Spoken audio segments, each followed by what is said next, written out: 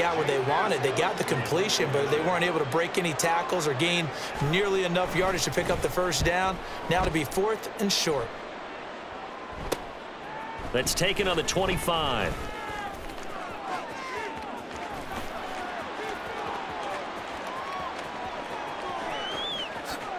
And into the end zone. Touchdown, Pittsburgh.